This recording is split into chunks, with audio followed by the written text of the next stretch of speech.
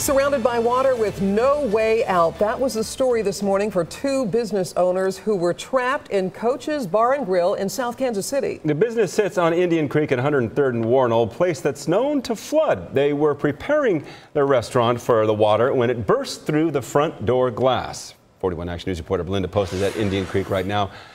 Looks like the water's gone down a bit.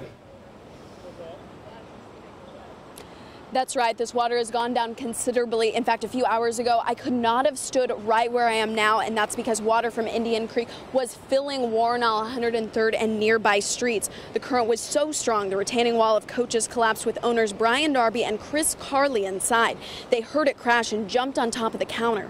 As the water rose, they went higher on top of a cooler, and eventually they got on top of the rafters. Fire crews rescued them by boat by cutting a hole in the roof. They climbed down 2 ladders to get to safety. They were in communication with us the whole time and kept us updated. Also had some friends letting us know what was going on. If you want to know a good person, and Mike Darby's the same, or Brian Darby's the same way, I'm like his father, and you know, those are the kind of people you want to be surrounded with in life.